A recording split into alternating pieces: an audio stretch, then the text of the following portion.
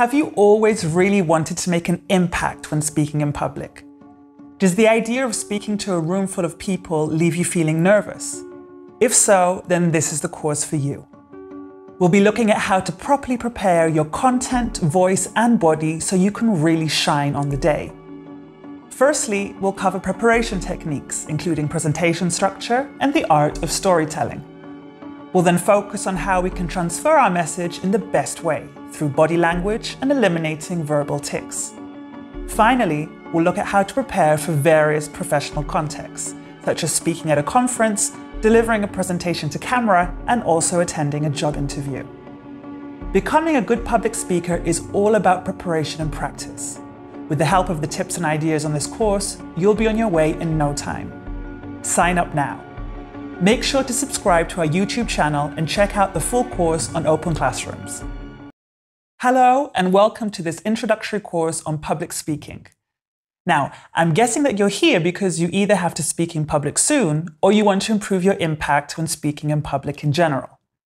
Whatever your profession may be, you'll have an opportunity to speak in public at some point. That may be in a small meeting room for 5 people or a large conference for 100. Outside the professional context, you could be asked to speak in public at a party or even at a wedding. Whatever the situation, speaking in public can be quite daunting. In fact, studies have shown that public speaking is many people's worst fear, and this can be hard to admit to. We might be worried that people will judge us or think that we're not good enough to do our job, despite having ample experience. If that's the case, you're in good company. Even teachers and actors that have been speaking in public for years will tell you that they still feel those famous butterflies in their stomach before they go into class or on stage. It is those nerves, or in other words, that energy, that reminds them that they want to do a good job and that they're there for a specific reason. As an actress and public speaking trainer, I need to speak in public on stage, on camera, or in a classroom. The irony is I'm painfully shy. However, after many years of practice and the right planning before a class or performance, I have learned to control my nerves. I now use them to my advantage. I view every time I speak in public as a performance. Based on the context, I take on a specific character or play a role.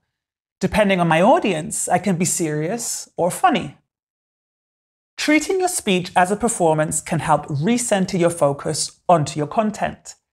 Additionally, you don't have to be a naturally charismatic speaker or an extrovert to be a good public speaker. The key to a good presentation or performance is preparation. Preparation allows you to focus on what, when, and why you are speaking. By narrowing all the elements down, you become familiar with your subject. It allows you to not only give a more concise presentation, but to reduce fear of the unknown. Less fear of the unknown means fewer nerves and therefore more confidence on the actual day. Preparation is not limited to the subject matter, however. Preparing and warming up your body and vocal cords, as well as creating a positive mindset, are also key to success. Remember, our body and mind are the tools we use to transmit our message. The more warmed up and ready they are, the more successful we will be in grabbing and maintaining our audience's attention. We all start off at different levels. However, by the end of this course, you will have learned that with the right tools, anybody can become a good public speaker. So now, what is the first thing we need to figure out before speaking in public? That would be to clearly define the objective of our speech. And that's what we'll be looking at in the next chapter. When preparing your presentation, the first thing you should ask yourself is, who has requested that I give this speech or presentation? What is our relationship and what is their role? For example, are they your manager, a colleague, or an acquaintance?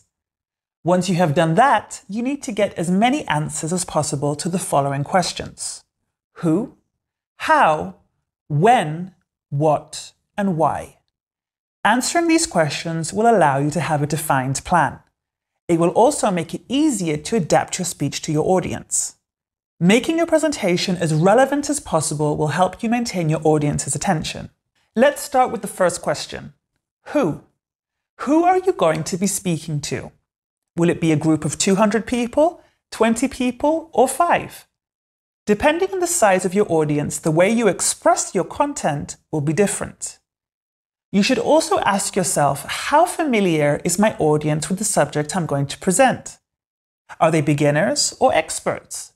Will you be speaking to a tech-savvy crowd, a room full of managers, or students? By determining the demographic, you'll be able to adjust your vocabulary accordingly. There's nothing worse than attending a presentation where the speaker assumes that the audience has the exact same background and knowledge as them. Inevitably, you get lost in the jargon, lose your concentration, and stop listening to the speaker. The second question you need to ask yourself is, how? How will your presentation be made? Will it be face-to-face, remote or online, live or pre-recorded? You must also consider what equipment you will have at your disposal. Will you have a microphone? And if so, will it be worn or handheld? Also, will you be able to use slides for your presentation? Will there be a projector? Will a remote control be available, or will you have to get one? Depending on these answers, your hand gestures will differ. You'll also know if you have the possibility of carrying notes. The third question is, when? When do I have to give this presentation? More importantly, how long does the presentation have to be? Will it be 2 hours, 1 hour, or 5 minutes? By defining the date and length of the presentation, you'll know how much time you have to prepare yourself.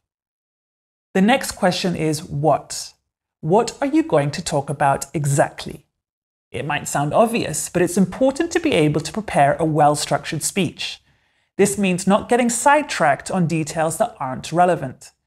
Finally, the most important question is why? Why have you been asked to give this presentation? What makes you the best person for the job? Are you an expert on the subject? Do you have any experience to share? Maybe you've got certain qualities that can bring life to the presentation, such as a good sense of humor. The point is, you need to know why you are there. Is it to inform, teach, or inspire your audience? Write all this information down. Your ideas and plans will stem from the answers to these questions. It will also serve as an outline for your draft. Here's a trick for getting started. Make 2 columns, a before and an after. Under the before column, you can write down everything you think your audience will know before the presentation. In the after column, know everything that you want your audience to retain from your presentation. From here, bridge the before and after by creating a middle column. This will be the content of your presentation. Try it out for yourself. Becoming a good public speaker is essentially all about telling a good story. And by using the art of storytelling, you'll find it much easier to piece your story together. So, what is storytelling? Storytelling is a term that has been popularized in recent years by the world of marketing and communication, but in fact, it has existed for centuries. It's efficient because it allows you to transmit a message from one human being to another by activating their emotions such as empathy and sensitivity. It's true that it's much easier for our brain to retain a story rather than a concept, and that's because it's easy to remember something that has had an emotional effect on us. That could be either a story that made us laugh or something that reminds us of our childhood. Now, a lot of people who struggle with speaking in public will say that it's impossible for them as they're not charismatic speakers and they don't know how to tell stories. Rest assured, anybody can learn. In reality, the majority of people who are successful public speakers or give fantastic presentations were not born that way. They're in fact very well trained. Being a good public speaker really is a case of practice makes perfect. For those of us who struggle with shyness, you must remember that in fact being shy is not a weakness. It can be used as an advantage, as it can show a certain human aspect in the speaker that allows the audience to identify with them. What works in storytelling are the details, the subtleties, the failings which make up the charm of the speaker. So what are the rules and ingredients to becoming a good storyteller?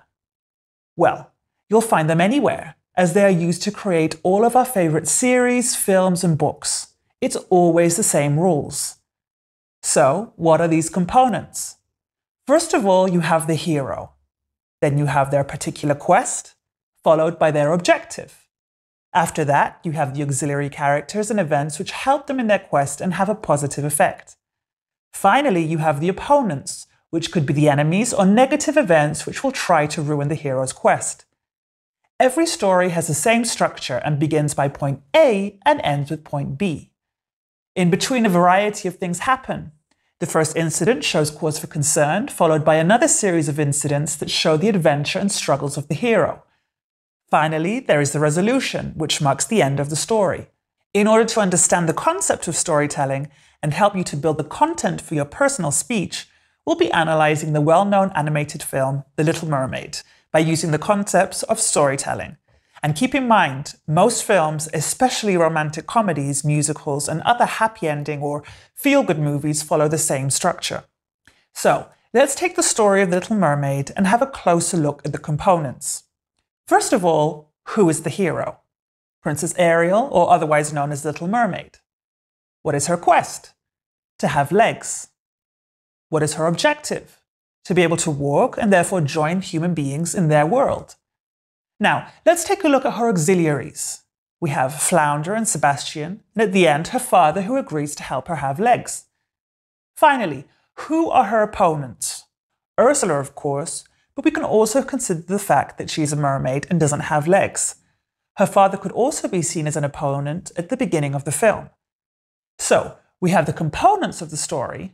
Now let's look at the structure. What is the Little Mermaid's initial situation? The initial situation is that Ariel meets and falls in love with Eric, a human being. What is the cause for concern? King Triton, Ariel's father, who is furious at the fact she has approached human beings, forbids her to go near humans again and destroys her possessions and memories associated with Eric. Like any good story, you have a variety of incidents. Let's have a look at them. By defying her father's authority, Ariel put herself in danger by making a pact with Ursula for her magic powers. She is given legs for 3 days, but in exchange loses her voice. She discovers the human world, then becomes a mermaid again, and Ursula's captive. Then, of course, we have the resolution, which is when her father fights and overcomes Ursula and then transforms his daughter into a human. So, what is the resolved situation? Ariel can live happily ever after with Eric in the human world. The story might seem a little bit naive to begin with, but the great thing is that the structure can be reproduced and adapted to any context, even a professional content, which is what we're going to look at in the next chapter. Of course, a professional presentation is neither a fairy tale nor a romantic comedy. The content is usually a bit more abstract. The hero could become an idea, or even a company, or in a more complex point of view, the hero could be multiple, for example, when speaking about a community or a group of individuals. Modern stories such as lectures, courses, and speeches are far more subtle. The structure is often disguised, and the components or characters are sometimes metaphors. In order to demonstrate this idea, we're going to do the same exercise we did with The Little Mermaid, but this time we're going to analyze the most viewed TED Talk of all time, a conference by Ken Robinson. Ken Robinson's ability to use well-structured speech peppered with anecdotes and humor really allows him to connect with the audience, and their reactions show us how good he is at it. His speech becomes memorable as well as inspiring. So, take a moment, watch the conference, and we'll analyze it afterwards. Welcome back. So let's take a closer look at Ken Robinson's conference. What are the components? First of all, who is the hero in the speech? Well, here we have multiple heroes as he's talking about children in a general manner. What is a children's quest? They love learning and discovering. What is the objective? To put it quite simply, they want to do what they love and what makes them happy. What are the auxiliaries? The auxiliaries, which are in this case all the positive people or events that encourage children to do what they love. That could be their parents, for example, or caring teachers. In a more metaphorical manner, that could be their passion, interests, or their motivation. And finally, who or what are the opponents? And in this case, it's the more abstract idea of the traditional school system and the culture of failure, which tries to smother any form of creativity. Now that we've looked at the components, let's move on to the structure. What is the initial situation? Ken Robinson explains that all children are in fact creative. What is the cause for concern? Robinson explains that from the minute we enter the traditional school system, we try to fit a particular mold. A mold that frowns upon creativity and making mistakes, therefore eliminating any form of originality. What are the incidents that occur? As a school system is rigidly hierarchical, with maths and science at the top of the ladder, creativity is banished to the bottom, and the censoring of making mistakes can lead to failure in the educational system. Therefore, children need to find a way to find success in what is perceived as failure. What is the resolution?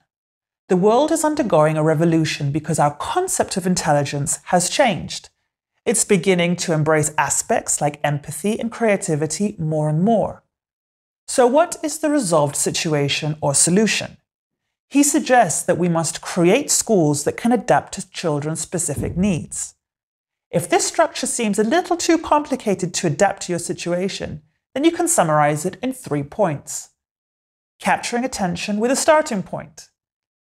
Instigate a desire for change with a problem. Carry out the audience's commitment with a resolved situation or a solution.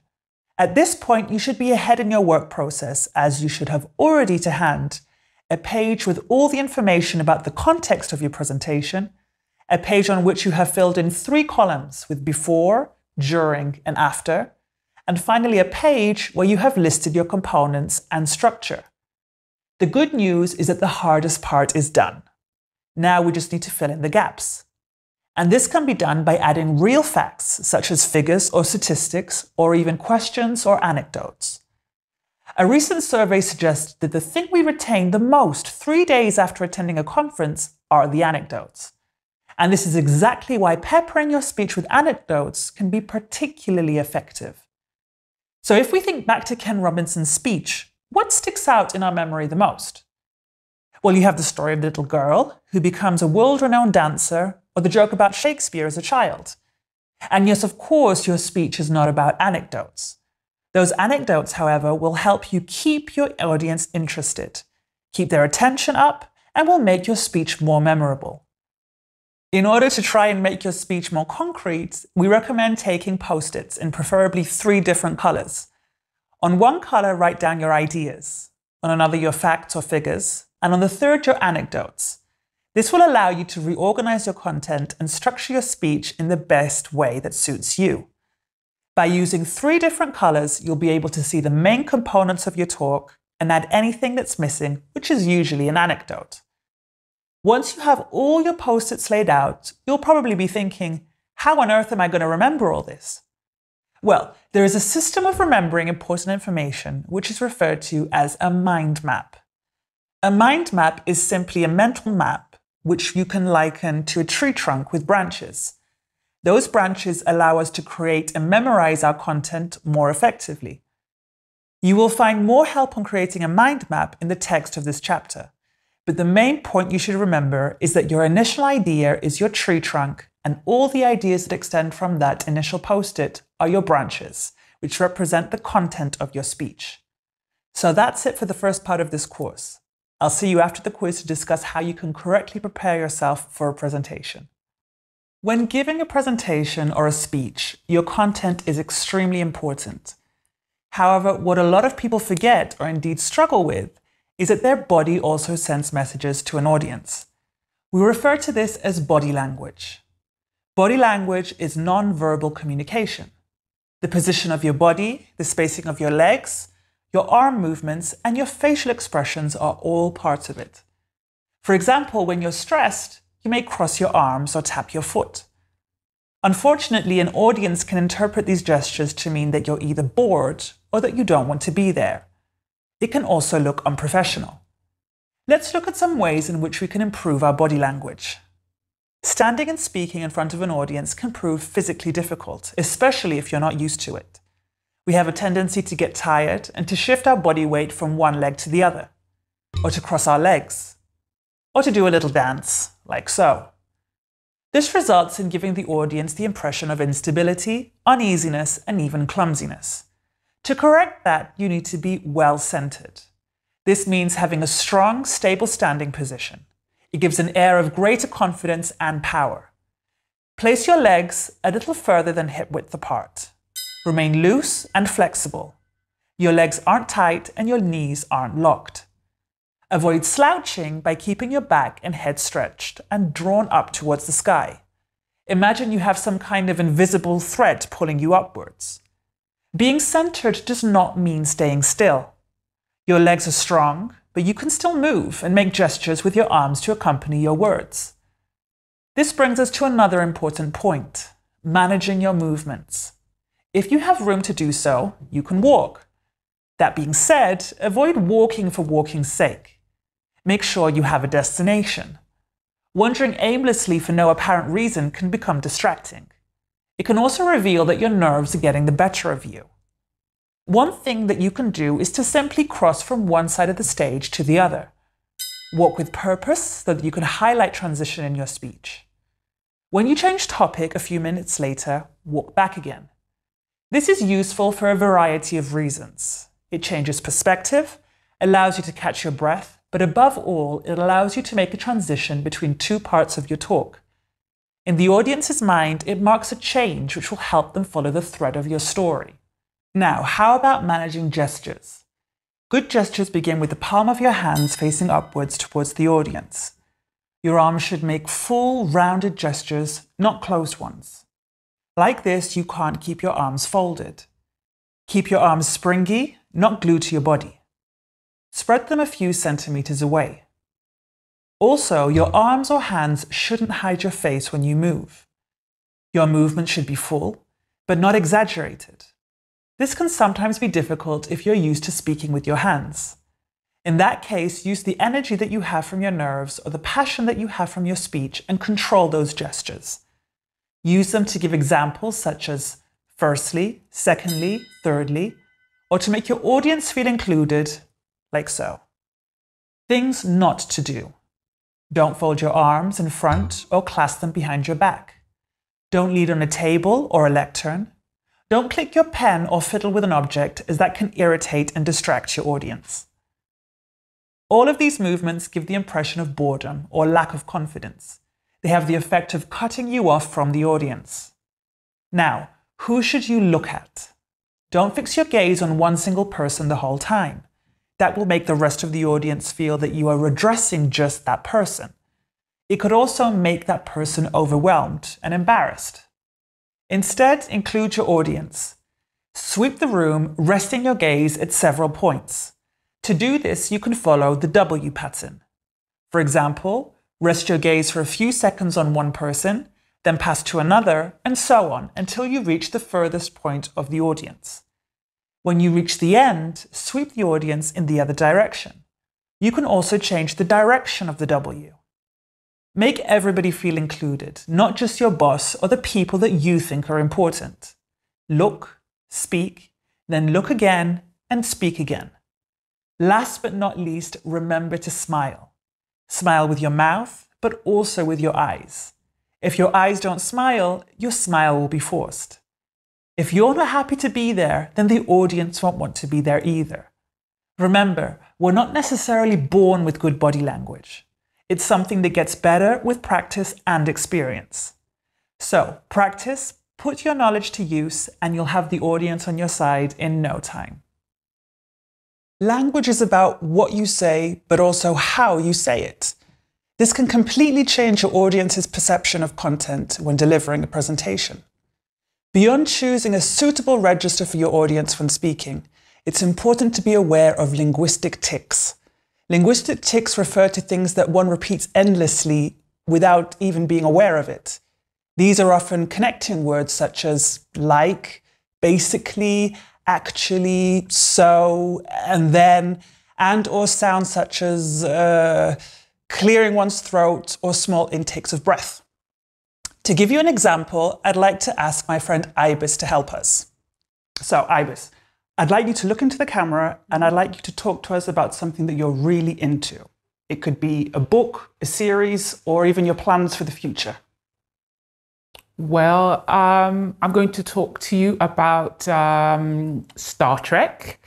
Star Trek explores fundamentally, all the questions about what it means to be human. And basically, it takes you through what it means to be human, feelings, thoughts, and it gives you a optimistic, utopian vision of the future. Instead of breathing or using punctuation, Ibis used a lot of verbal tics. In order to minimize your own verbal tics, you need to become aware of them. This way, you can first learn to hear them and then work to change them. If you're not sure you have any linguistic tics, film yourself. Take a subject that you haven't prepared or written down and talk to the camera just like Ibis. So, if your tics are words, prepare synonyms in advance. Make yourself use them in your talk. If your tics are sounds, replace them with silent pauses and breaths. Ibis, could you tell your story again? Only this time, try to eliminate any tics you might have. Star Trek explores the fundamental questions about what it means to be human, our place in the universe. It also offers an optimistic vision of the future of humanity. That's a big part of its enduring appeal. Much better. In general, the better you've prepared your content, the more your tics will disappear. Practicing and training yourself in speaking will help you learn to control them. Preparation also helps to overcome stress and uncertainty. You'll also manage any improvisation more effectively. It's an excellent way of progressively eliminating bad habits. You're going to watch Star Trek now?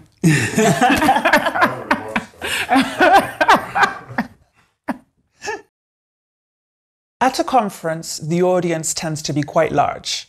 It could be 100, 200, or even 400 people. The more people there are, the more stressful it becomes. That's why out of all the possible contexts and situations, speaking at a conference is probably the most stressful. We often refer to stage fright when talking about speaking in public. Your heart begins to beat quickly, your palms begin to sweat, and you lose your breath. Don't worry, it's normal and it's inevitable. All it is really is the fear of judgment. What is useful to understand is that this stress is ironically quite useful. The presence of stress reminds you that this speech is important to you and that you want to do a good job. In a sense, there are stakes, either personal or professional. That nervous energy pushes you to do a good job and impress your audience. Use it to your advantage to make your speech passionate and well understood. Perhaps you're afraid of certain side effects of stage fright. It could be going red, sweating, or tripping up when going on stage. These things might happen and sometimes you can't avoid them. In this case, accept them lovingly as part of you. If you go red, for example, the audience might notice for a second, but if you ignore it and continue confidently with passion and persuasion, the audience will go along with you. And the fact that you went red will not be an issue at all. In any case, the best exercise to do before going on stage is breathe. Take long, deep breaths. This will help your heart rate slow down and will give you some time to regroup before you begin. Now, once you find yourself on stage, how do you go about maintaining your energy, standing correctly and looking at a large audience? Let's take a look at the best way to present yourself on stage. First of all, let's look at the arms. You shouldn't fold or place your arms behind your back. You shouldn't put your hands in your pockets. Don't let your arms drop to the side of your body either. Move your arms and hands in a natural manner and use gestures that go with your talk. Things that you should also avoid doing: touching your hair, touching your ring, bracelet or watch, or playing with a pen that you might be holding. This can often aggravate your audience. So, what should you do? Firstly, unfold your arms and gesture. Always try to keep your arms midway and no lower than your belt. Speakers tend to move their arms too high, which can cover your face or become too distracting. Another factor to consider is the use of equipment, and more importantly, the use of a microphone. Microphones can be a little bit difficult if you're not used to using them. Let's look at some examples of the best way to hold a microphone. In the case that you are not wearing a lapel microphone, you will be holding a handheld microphone. Firstly, you should hold the microphone with your whole hand and not just your fingers. Avoid covering the top, also as that might interfere with the sound. Secondly, you should move the microphone closer to your face. Try to keep it about 1 centimeter from your chin. Keep in mind that the closer it is, the clearer the sound will be. With the best preparation in the world, we can sometimes find ourselves coping with the unexpected. So what do we do when that happens? Coping with a technical issue happens frequently. The best thing to do is to arrive at the location early, at least 45 minutes before. This will allow you to find the premises manager and find out what equipment you will have at your disposal, and to test the equipment, such as the microphone, so you feel more comfortable using it. If you will be using slides to go with your presentation, you will be able to discuss the use of a remote, for example. Another common phenomenon is the infamous memory lapse. Memory lapses are not necessarily serious, as sometimes the audience isn't even aware of them. The first thing to do when you feel a memory lapse coming is breathe. By taking a moment to breathe, it allows both you and the audience to regroup your thoughts. Keep in mind that the audience isn't willing you to fail. They're human, just like you. In the majority of cases, they empathize and they want you to succeed. In the next chapter, we'll be looking at delivering a presentation in a different situation, presenting a lesson to a class. Let's have a look. The setup for a class is completely different to that of a talk or a lecture. Firstly, the audience is generally smaller. Secondly, the room is much smaller and the speaker is closer to the audience. This brings the advantage of greater closeness to the audience and is more favorable to interactions. Presenting a lesson to a class is usually less stressful than giving a presentation to an audience, but on the other hand, can be much more tiring, as it is usually longer and can be quite repetitive, especially if you're giving back-to-back lessons. It is quite important to keep your energy levels up, as if you begin to tire, your class will tire with you, and your message will be lost. A good night's sleep and a healthy diet is the best recommendation. One of the first things you need to do is create a certain link or interaction with your students. In order to create this interaction, the best piece of advice is to try your best to memorize your students' names. If you're in a class of 30 students, that can be a little bit more challenging, but by asking them to place a name card in front of them, it could help. By memorizing their names, it helps you personalize your interaction with the students. They will feel special, and it will be easier to get their attention when asking a question or having them interact with another student. Another important factor before starting a class is the organization of the class itself. Arriving at least 15 minutes before will allow you to review your notes, but also to rearrange the classroom as you see fit. You might choose a U-shape or a more traditional row format. You could even try to create islands of tables. Depending on the style of class you are giving, it can promote interaction between the students themselves. Another common question is, how and where should I stand when giving a class? Traditionally, people sit behind their desk and give their class. This can seem a little old-fashioned, and the desk often cuts off the student and teacher. I suggest standing up in front of the desk or slightly leaning your back against the desk, like so, depending on the image you want to portray. Concerning your walking movements, avoid walking back and forth across the room and looking at the floor or at one specific student. Move every time you transition into a new theme or subject that merits crossing the room. When moving, look at the student in the direction that you are taking. Use them as your anchor point and walk, and look at them like so. Remember to not walk for walking's sake. Anchor yourself at your point A, and when necessary, move to point B using the advice that we have previously seen. As we saw in previous chapters, unexpected circumstances can arise. Laptops and smartphones are unavoidable or sometimes necessary for the students. The disadvantage for the speaker is that sometimes you can find your students' attention going elsewhere, and that can really put you off. It is a bit of a tough issue, but the best recommendation is to begin the lesson by asking everybody to close their laptops and put their phones away. If, however, your class requires students to take notes, I recommend alternating sections of the class where notes can be taken and others where laptops must be closed. Another way of keeping your audience's attention is to regularly ask various students questions. It allows everybody to sit a little bit on the edge of their seat, anticipating that they might be asked the following question. Nobody wants to be shown that they weren't listening. In all cases, it is important to set some ground rules before beginning. Mobile should be silenced and put away, and if an urgent call needs to be made, then they can excuse themselves and leave the room. It is important that the class is a space that is dedicated to the work that is being done that day.